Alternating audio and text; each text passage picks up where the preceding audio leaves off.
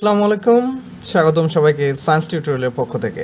আজকের আলোচ্য বিষয় function, even function, odd function, function increasing নাকি ডিক্রিজিং, এই সব জিনিসগুলো নিয়ে। তোমরা যারা ফাংশনের আগের ভিডিওগুলো দেখো নাই, তাহলে আমার এর আগে কয়েকটা ভিডিও বানানো আছে, ওগুলো দেখে নেবা। সেগুলো দেখলে ফাংশন বিষয়গুলো আরও অনেক বেশি ক্লিয়ার হবে। চলো শুরু করা যাক। প্রথমে আমরা এই ম্যাথটা দিয়ে শুরু করব। এখানে বলতেছে F of x equal to x plus one divided by x plus two, find the domain of F. এইটার ডোমেন বের করতে হবে। আমি ডোমেন নিয়ে একটা ভিডিও বানাইছি, সেই ভিডিওটা দেখলে এই জিনিসটা তোমার আরও অনেক বেশি ক্লিয়ার হবে, কিন্তু এই ম্যাথ আমি করে দিচ্ছি।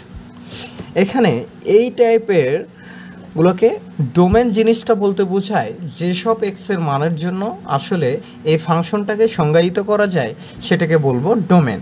এখন এই ফাংশনটা সংজ্ঞায়িত বা বাস্তব হওয়ার জন্য এই নিচের হর কোনো দিন জিরো বা হওয়া যাবে না। জিরো যদি হয়, something by zero equal to infinity বা অসংজ্ঞায়িত, আসলে এটাকে কোনো সংজ্ঞায়িত করা সম্ভব না। যার কারণে এই x plus two does not equal to zero, অতএব x does not equal to minus two. এই মাইনাস টু বাদ দিয়ে বাকি সকল মানের জন্য এই ফাংশনটা সংজ্ঞায়িত করা যায়। যার কারণে এর ডোমেন হবে x equal to does not equal to minus two বাদে সকল মান।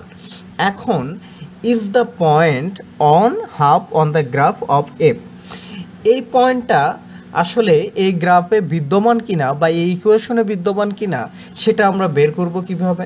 যারা সরলরেখার ভিডিওগুলো দেখেছো বা সরলরেখা সম্পর্কে যাদের কনসেপ্ট আছে, তারা খুব ভালোভাবেই জানো যে কোনো একটা ইকুয়েশনে যদি আমরা এই বিন্দুগুলো প্লট করি, যদি সেই ইকুয়েশনটাকে টোটাল যদি জিরো আসে বা left hand side equal to right hand side equal to আসে, তাহলে সেই ক্ষেত্রে আমরা দেখব ওই পয়েন্টটা আসলে ওই গ্রাফ বা ওই ইকুয়েশনে বিদ্যমান।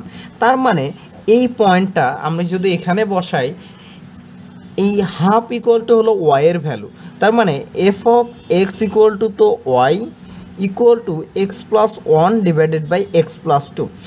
এখানে এক্সের মান যদি আমি ওয়ান বসাই, তাহলে দেখো one plus one divided by one plus two, তার মানে টু বাই থ্রি। আসলে ওয়াইয়ের মান কি টু বাই থ্রি আসে? না, এখানে ওয়াইয়ের মান হলো হাফ। যার কারণে আমরা বলতে পারি এই পয়েন্টটা আসলে এই গ্রাফে বিদ্যমান না। এখন যদি পরের ম্যাথটাতে আসি, if x equal to two, what is F of x. মানে এক্সের মান যদি আমি এখানে টু বসাই, তাহলে ওয়াইয়ের ভ্যালু বা এফ অফ এক্সের ভ্যালু কত আসবে। আমরা যদি এখানে টু বসাই, তার মানে F of two equal to আসবে two plus one divided by two plus two equal to three divided by four. আবার আরেকটা ম্যাথ এখানে বলেছে, hot point is on the graph of F if F of x equal to two, what is x. যদি F of x equal to two হয়, তাহলে এক্সের value কত। আচ্ছা, এর আগে এক্সের ভ্যালু দেওয়া ছিল, এফ অফ এক্স বের করতে বলেছে। এখন এফ অফ এক্সের ভ্যালুই দেওয়া আছে, আমাদেরকে এক্স বের করতে বলেছে। তার মানে এইটা সমান হলো টু। তার মানে x plus one divided by x plus two equal to হলো টু। এই টুটা মানে হলো এফ অফ এক্স। তার মানে x plus one divided by x plus two equal to two. Here x plus one equal to two x plus four. এক্সকে এই পাশে নিয়ে গেলে two x minus x equal to x, আর ফোরকে এই পাশে নিয়ে আসলে one minus four equal to minus three. তার মানে F of x equal to যদি টু হয়, তাহলে এক্সের মান হবে টু, আর বিন্দুটা কি হচ্ছে মাইনাস থ্রি কমা টু। এটা হলো এই গ্রাফে পয়েন্ট। চলো আমরা এখন যে শিখব যে ইভেন ফাংশন এবং অড ফাংশন বলতে কি বোঝায়। এখানে ইভেন ফাংশনের একটা সংজ্ঞা দেয়া আছে, এ function F is even if for every number x in its domain the number minus x is also in the domain। আর শর্তটা দিয়ে দেওয়া আছে যে F of minus x equal to F of x যদি হয়, তাহলে সেটাকে আমরা বলবো ইভেন ফাংশন। এখন একটা ফাংশন নিয়ে আমরা আগে দেখি, সেই ফাংশনের ক্যারেক্টারিস্টিক্সগুলো আমরা এমনিতেই বুঝতে পারবো। এখানে y equal to x cube একটা আমি ফাংশন নিলাম। এইটার যদি বলা হয় যে বিন্দুগুলো প্লট করো, তাহলে আমি x ইকুয়াল টু 0 নিব, y equal to 0, x equal to 1 নিব, y equal to 1, x equal to -1 নিলে y ইকুয়াল টু আসবে 1, x ইকুয়াল টু 2 নিলে y ইকুয়াল টু আসবে হলো 8, y ইকুয়াল টু 2 এর উপর কিউব 8, x ইকুয়াল টু -2 নিলে y এর মান আসবে -8, এখানে -1, x ইকুয়াল টু -3 নিলে y এর মান আসে -27, x ইকুয়াল টু 3 নিলে y এর মান আসে 27।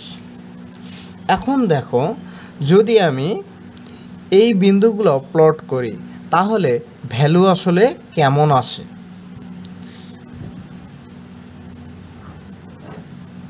x equal to 0, y equal to 0, x equal to 1, y equal to 1, x equal to -1, y equal to -1, x equal to 2, y equal to 8, x equal to 2, y equal to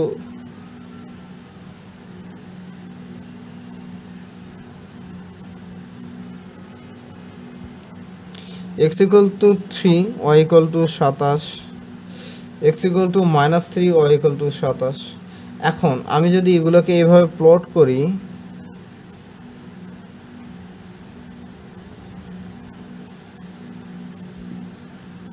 এইরকম আসবে।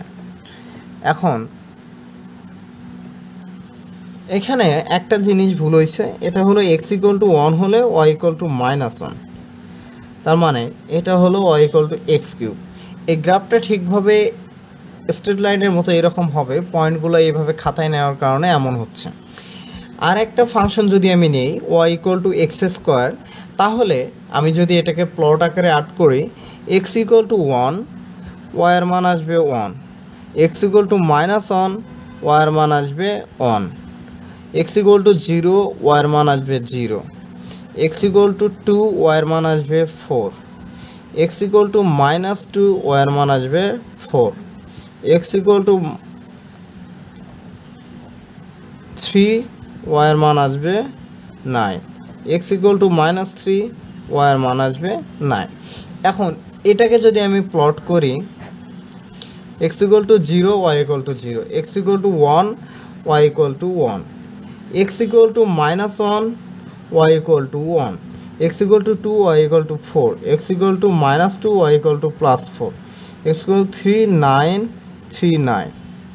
বিন্দুগুলো ঠিক এই রকম আসবে, আসতেছে y equal to x square. আচ্ছা, যারা সিমেট্রি বা ইন্টারসেপ্ট এগুলার ক্লাস করো নাই, তারা এর আগে আমার ভিডিও কিছু বানানো আছে, সেগুলো সরলরেখার উপর ইন্টারসেপ্ট এবং সিমেট্রি, সেগুলো অবশ্যই দেখে আসবে। এখন আমাদের যে এই সংজ্ঞাটা দেয়া আছে, এই সংজ্ঞাটার ভিতরে বলা আছে যে এ function of even if every number x is domains and -x is also in the domain. দেখো, এই মানগুলো কি এখানে পাবা না? এই সবগুলো ডোমেনের মান, আসলে এই মানগুলো কি পাওয়া সম্ভব না, যার কারণে এগুলোকে আমরা ইভেন বলবো আরেকটা শর্তে, যদি f of -x equal to f of x আসে। এখন এই x এর জায়গায় y equal to x square, এই x এর জায়গাতে যদি আমি -x নেই, তাহলে y ইকুয়াল টু কী আসে? -x এর উপর অল স্কোয়ার, মানে x স্কোয়ার। তার মানে f of -x equal to f of x হয়। তার মানে এইটা ইভেন ফাংশনের, কিন্তু এখানে যদি y ইকুয়াল টু এক্স কিউবের ক্ষেত্রে x ইকুয়াল টু -x নেই, তাহলে y equal to -x cube আসে। তার মানে f of -x equal to -f of x আসে। তার মানে এই কন্ডিশন মেনে চলে না। এইটা আমরা দেখব অড ফাংশনের ক্ষেত্রে, কিন্তু এটা আমরা ইভেনে করতেছি। তার মানে ইভেনের ক্ষেত্রে হলো y equal to x square, এই কন্ডিশন অনুসারে মেনে চলে। এখানে আর একটা কথা বলা আছে, আচ্ছা এই যে গ্রাফটা, এই গ্রাফটার মাঝে যদি আমি একটা আয়না ধরি তাহলে এই অংশটা কিন্তু এই পাশে রিফ্লেকশন হবে। এইটা কোন অ্যাক্সেস বরাবর আমি আয়নাটা ধরলাম? Y access. ঠিক এই জন্য এটাকে বলা হয় ওয়াই সিমেট্রি। তার মানে একটা ইভেন ফাংশন হওয়ার জন্য অবশ্যই এটা একটা ওয়াই সিমেট্রি হবে, ওয়াই অ্যাক্সিসের রেসপেক্টে সিমেট্রি হবে, আর এই কন্ডিশন মেনে চলবে। এখন Y equal to x to the পাওয়ার 4 বা এক্স টু দি পাওয়ার 6 বা এক্স টু দি পাওয়ার 8 সকল সংখ্যা বা Y equal to mod x, এইটার সকলগুলোর ক্ষেত্রে সেম ভ্যালু আসবে, কারণ যখনই জোড় সংখ্যা উপরে পাওয়ার হিসেবে থাকবে তখন সবগুলো মান প্লাস আর মাইনাসের জন্য প্লাস মানই বিদ্যমান থাকবে এবং বর্গের মান সেম হবে, যার কারণে এগুলা ওয়াই অ্যাক্সিসের রেসপেক্টে সিমেট্রি হবে এবং F of minus x equal to F of x হবে, যার কারণে এটাগুলোকে আমরা ইভেন ফাংশন বলে থাকবো। অড ফাংশনের ক্ষেত্রে বলা হচ্ছে এ function F is odd if for every number x in its domain the number minus x is also in the domain। মানে সেম আগের কথাই, কিন্তু এখানে কন্ডিশন দেখো, F of minus x equal to minus F of x. এর আগে Y equal to x cube যেটা আমরা বসাইলাম, সেখানে এক্সের জায়গায় minus x বসাইলে Y equal to minus x cube আসে, মানে ওয়াইটা F of x minus x যদি হয় তাহলে ওয়াইটা হবে মাইনাস এইরকম আসবে, মানে মাইনাস ভ্যালুটা সামনে আসবে, এটাই।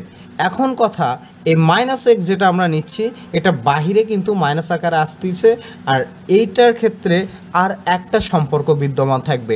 যদি আমরা গ্রাফে প্লট করি তখন খুব ভালোভাবেই বুঝবো আসলে এটা কোন ধরনের সিমেট্রি বিদ্যমান হবে।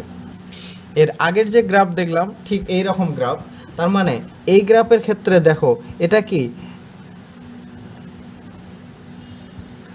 এই বরাবর যদি আমি আয়না ধরি এই পাশে কি কোনো প্রকার চিত্র আসতেছে না, আবার এই অ্যাক্সিস বরাবর ধরলে এর পাশে কি কোনো নিচে কি কোনো চিত্র আসতেছে না, কিন্তু আমি যদি এই অংশ বরাবর ধরি, ঠিক এই বরাবর যদি ধরি, দেখো এই বরাবর ধরলে এই পাশে যেরকম ঠিক এই পাশে যেরকম, এই অংশটাকে বলা হচ্ছে অরিজিন, এই অংশটাকে বলা হচ্ছে অরিজিন।